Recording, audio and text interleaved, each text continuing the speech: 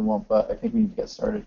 So my name is J Bergeron. I'm from Pfizer, and I'm also the scientific coordinator of eTRIKS, which I'll talk quickly about as sort of positioning for the next two talks, one by Gina Marchetti, who's a member of eTRIKS at the CNRS in Lyon, and one by, is it Eric?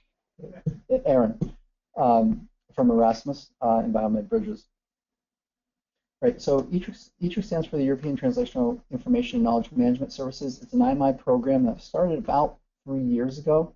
It's a 23 million euro investment, half of which comes from pharma and half of which comes from the European Union. And basically, I'll start off with the shameless plug. And the shameless plug is we're having a community meeting that's associated with this conference tomorrow at the World Trade Center.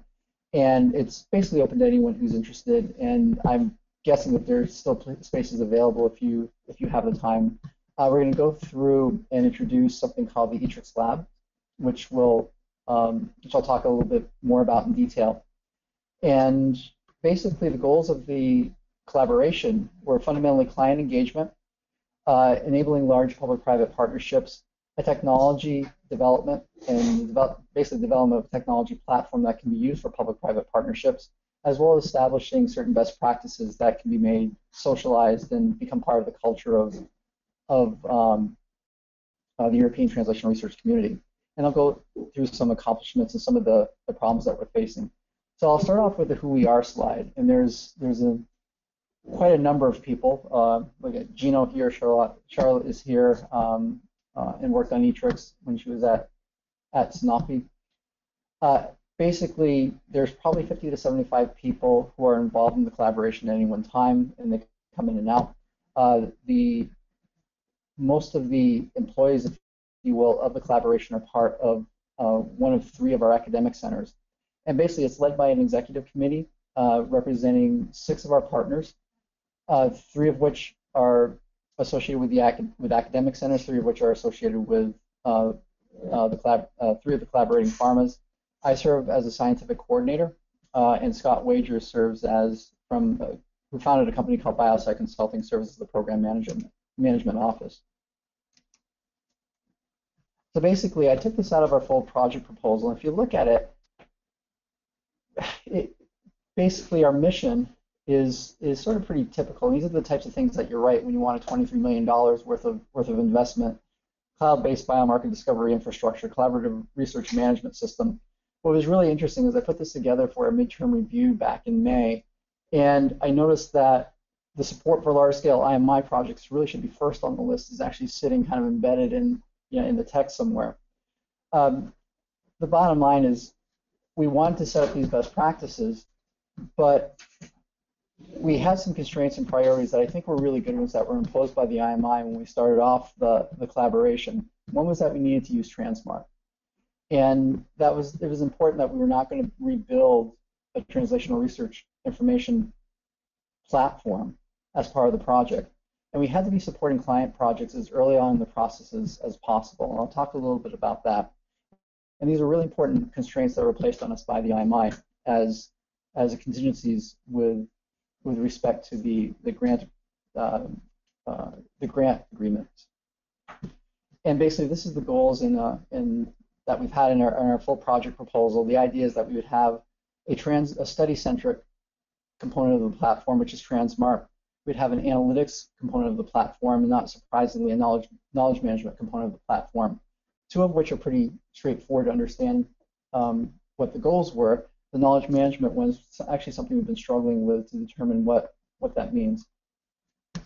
And in terms of what we've done to date, we've, by and large, and with a bit of help from Michigan, but the first year of eTRIKS really was focused on building a fully open source stack, and that meant the incorporation or the option of using PostgreSQL with Transmart. And that was something that was predominantly done by eTRIKS, delivered as part of a 1.1 from the foundation. And honestly, something we're pretty proud of, and I'm loving seeing that it's being used by a number of projects. But that was basically the first step for eTRIKS. Since then, we, in addition to providing training We also provide initial standards for any of the clients that we work with. We provide a public platform that Gino will talk about with a number of public studies. And we also created a code of use for secondary use of medical data that's actually been adopted by the IMI. So in addition to the platform elements of what we provide to the clients and to the community, we also are building up a set of best practices that in the end, we're going to have to sustain once eTRIKS is complete. So this is the organization. There are 17 partners, 10 of which are pharma, 4 of which are academic centers. And then we have CDISC, IDBS, and Biosec Consulting working with us. And there on the left-hand side are some of the projects that we're currently working with at some level. The way we try to, actually, it's about a little bit, but so the bottom line is it's a large-scale collaboration. There are a number of partners, and we divide up the work in IMI speak, these are in work packages. So there's an ethics work package, there's a development work package, there's a project management work package, and they all come together to drive the vision forward. And what's interesting for this meeting is back at the eTRIKS annual meeting, which was in February, we have a strategic advisory board that we bring in, and there's some very well-known names in the field. And I was responsible for leading the meeting.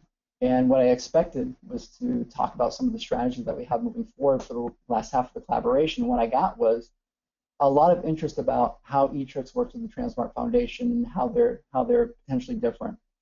And it actually required me to write about a 5-page report after it, trying to delineate, how our two organizations work together. I think by and large there are probably some redundancies that you might see if you look across what eTRIKS does and what Transmart Foundation do. I think fundamentally to remember is eTRIKS is a time-bound program, and we're 3 years into it. It will end at 5 years, and the foundation is here for as long as Transmart is a valuable asset to the community. And additionally, our focus is really on supporting client programs, fundamentally client programs, and whatever best practices we apply. Where the foundation is really about focusing on people who are using Transmart and enabling them to use Transmart in the best way that they can. So some of the things that we've accomplished. So I look at it as the opening, the middle game, and the end game.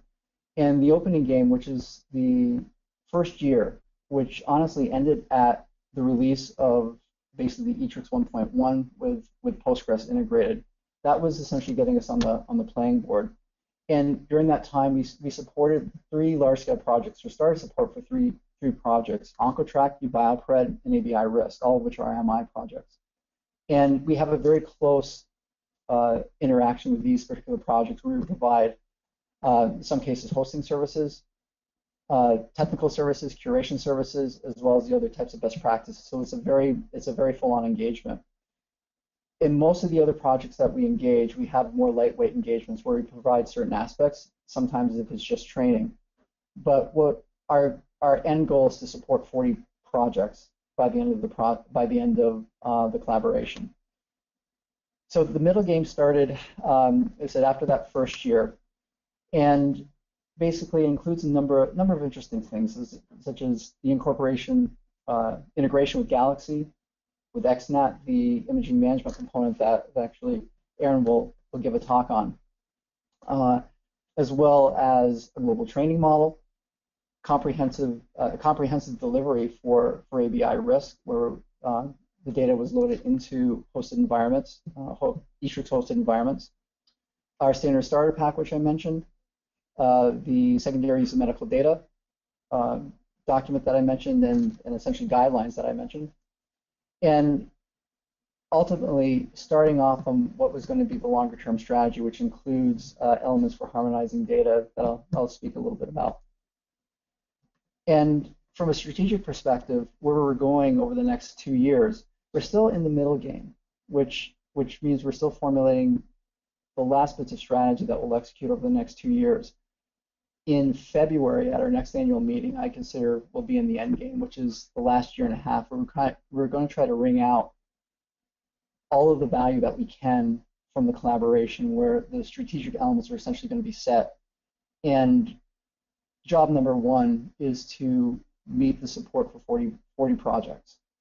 And as part of that, in addition to the operational things that we do, and predominantly managed by the University of Luxembourg, who has essentially the focal point of our curation efforts, we're also looking into various elements of strategy. And I will say this, as of April 2015, at a midterm review, we were supporting 13 projects. As of last week, I find that we're supporting about 17 or 18. And at this conference, every time, and this is why I asked what are using Postgres version. Everyone who's using a Postgres version of Transmart, I consider supported by eTRIKS, because we spent an enormous amount of resource time in enabling that, that fully open source stack. So basically, here's some strategic elements. And Anthony Rowe, who's representing J&J in the collaboration, we've been struggling over the past year and a half to try to separate out what are operational goals for the collaboration and what we originally called research goals for the collaboration. These elements of transformation that we can bring to the informatics community from eTRIKS. And what we decided to do over the summer is recast this as eTRIKS Labs. And what eTRIKS Labs is going to be, and it's going to be launched tomorrow at our community meeting, is essentially a site, almost like an app store site for the various offerings that we have in eTRIKS. As part of that, there are 4 core elements of the strategy that we're going to execute over the next 2 years. One is SmartR, which you heard about from Sasha earlier in the week. And honestly, and there's the project plan for it, or the project plan for it here. And that's an element that I think is immediately applicable, certainly to what we're doing at Pfizer, and hopefully to anyone who's using Transmart, in terms of enriching the potential for visual analytics within the application. We also have the eTRIKS harmonization environment, which actually looks a lot like a lightweight tool set, that IO informatics, sort of a lightweight IO informatics, where we're going to try to standardize, try to automate as much as possible the application of standards as data is coming in and being curated into the system. The eTRIKS analytics environment, which I'll talk a little bit about, which is essentially driving higher performance analytics that's associated with Transmart. And something I'm not going to talk about too much, but fundamentally a way of, which is part of our knowledge management strategy, what I call disease and target knowledge enrichment. And basically it focuses on methods for representing molecular pathways and using data from molecular pathways. And one of the things that's been built to date is support within Neo4j, the graph database. So briefly, the eTRIKS harmonization service, as I just explained, is something that is actually a core strategic element of that we're undertaking. Ibrahim Mom at Imperial College has built a prototype over the past year and a half, of a system that would allow people to visually set up their studies and then incorporate data and apply ontologies that have been represented within the structure. And although it's developed currently in a relational database, it does have the semantic concept of a triple. And this is again, sort of a lightweight IO informatics that we're intending to position to help all the projects that come to us and say, well, it seems really hard to put data into Transmart, and help facilitate that process. And that's something that is highly resourced. We have about 5 or 6 FTEs within the collaboration that's working on this, inclusive of a metadata repository that's being developed, the software that's being used, the visual interface that's being developed, as well as algorithms to try to predict what types of standards can be applied. It's currently in an early form supporting BioVaxSafe, which is another IMI program. And I think this is probably the risky bet that eTRIKS is taking, because I think this is really, really hard to do and hard to implement. And we're monitoring their milestones very carefully to ensure they're on the right track. But something that we're trying to take some steps and be a bit transformative. The eTRIKS analytical environment, which is led by Axel Mission, also at Imperial College, is really a combination of a reference architecture, a clustered architecture, with an analytics environment. And Spark, it's been talked about before by Kays and the Hive, that it's a Spark implementation on top of a reference architecture implemented at Imperial College. And what we're trying to understand, one, to drive elements of high-performance computing. And at this point, by the end of the year, there'll be 4 high-performance pipelines built into the system. And what we're trying to understand now is how we can deploy that potentially at scale, or does it remain a resource that's available to eTRIKS clients seated at Imperial. And we also have some, I'll talk a little bit about some of the issues that we've got. And the most important issue that we didn't, as obvious as that probably should have been to all of us when we started out the program, we've had an enormous challenge in terms of trying to understand how to efficiently and effectively transfer data, not from a technical perspective, but from a legal perspective and a data use and sharing perspective. Basically, the intent is to have materials transfer agreements between eTRIKS and the clients that we support. The clients are predominantly public-private partnerships with a great many partners involved. And what has to happen is that each of those MTAs, once they're crafted, have to be essentially signed off by every single partner in eTRIKS and every single partner in the client collaboration. It takes, we've been working on 2 of these for about 18 months, and Chris Marshall, who's probably in the science section, has been really trying to drive this. We finally went to our midterm review committee and said, I don't think we can actually do this, right? It's just too complicated with large-scale public-private partnerships because no one can sign off on behalf of the partners. We're into this 18 months, and we're making some progress, but it's incredibly slow. Could we just use data processing agreements, EU data processing agreements, would that suffice? And when we got back, and Paul was one of the people on board, basically said, no, you're not going to do this because we need to figure out how to make data sharing work and work in the EU environment, and that's something that we're funding you to do. So we're continuing to try to build an MTA template that can be used effectively with as little negotiation as possible to enable partnership between whether it's eTRIKS or whether it's any data management entity interacting with a large-scale public-private partnership. And this is the biggest challenge that we've faced to date, and a really hard one to resolve. All right. In the end, we have to sustain the best practices. This will be over in 2 years, and we've done a couple things to try to position ourselves. One is the development of the eTRIKS network, which is essentially putting together a loose partnership of, well, ultimately it will be commercial entities or fee-for-service entities that will provide the best practices that can be essentially purchased as services or as potentially software from key groups that know how to, that have been indoctrinated in the provision of these services. ITTM is an example, which is a spin-off from the University of Luxembourg, which Reinhard Schneider, who is part of eTRIKS and spun off a company from eTRIKS to do these, to be able to provide these types of best practices and building up that network so that we can move forward once eTRIKS is complete. There's the idea of data maintenance, and we're looking into potential collaborations with Elixir and other entities to be able to host the data in the long term, and maybe have an EU hosting environment, whether it's the programs that eTRIKS supports or just across the EU.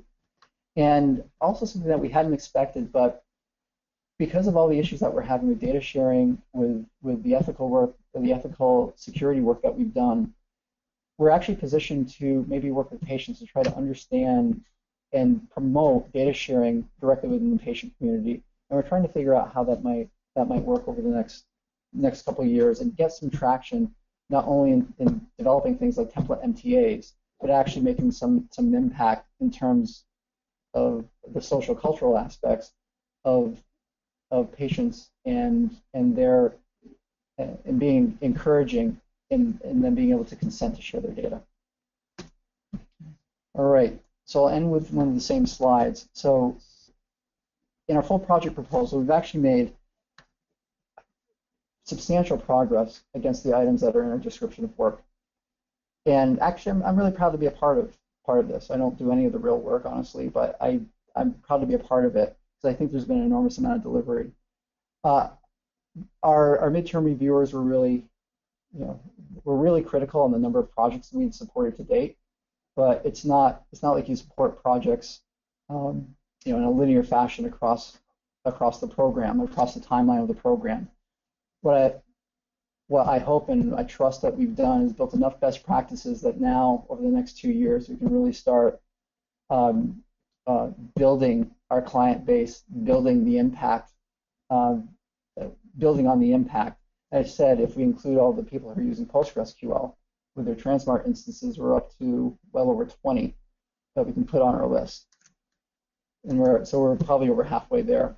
And again, eTRIKS is approaching its end game. And I will say this, and I've been a little bit frustrated in the sense, for this meeting in terms of having some of the discussions that I think we need to have for sustaining the Transmart community. eTRIKS has been a big player in the Transmart community as is trait. And these projects are, well, eTRIKS is approaching its end game. See, trait is in its end game. And we need to understand when these big collaborations that are supporting Transmart and what we're going to do as a community without these projects overtly funded and contributing. I think that's an important transition that the foundation will have to guide us all through, but I think an important one. When I look out and see almost all the posters, or at least 50%, maybe 70% of the posters being CTM trait or eTRIKS, I think it'd be nice to have a goal of shifting that for next year, maybe make them 15 or 20%, and really encourage the rest of the community to start, to really contribute, really promote, and really present the things that they're doing with Transmart. And again, the shameless plug for tomorrow. Thank you very much.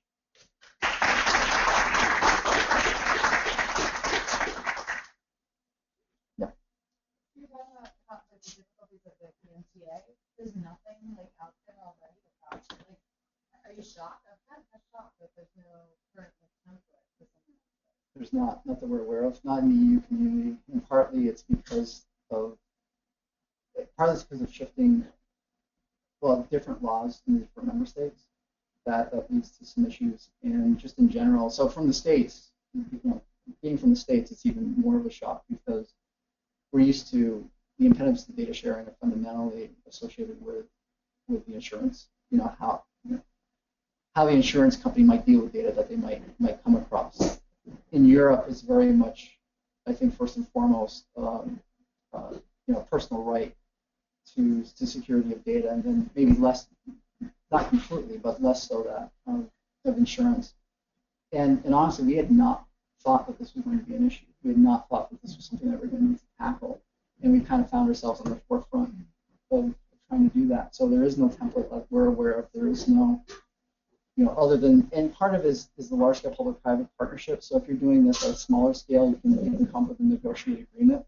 But when you're dealing with something like AVI-RISK, which has got 40 partners in them, 40 partners as part of AVI risk, and 17 partners within eTRIKS, that's almost 60 entities that have to coordinate and actually sign off on a contract, all of which are across the EU, across academic, commercial, and all have their own needs in their own legal departments that have their own perspectives of what data security and ethics and within a transfer process is going to be. And maybe we just never hit it because we've never done things at this scale.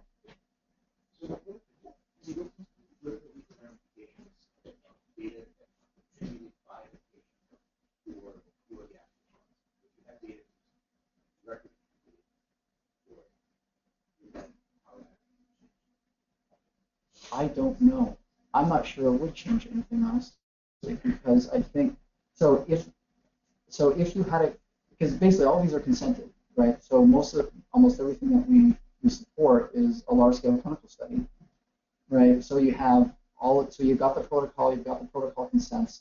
They may vary, and that's actually one of the issues that sometimes if you're not careful, the consenting language might vary country to country, and that has an impact on you.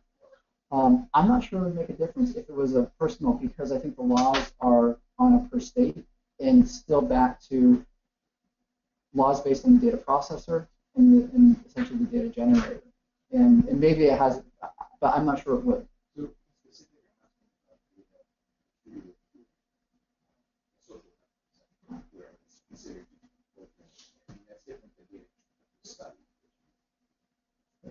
I don't know actually how that would be done. I don't know. Maybe someone else has insight.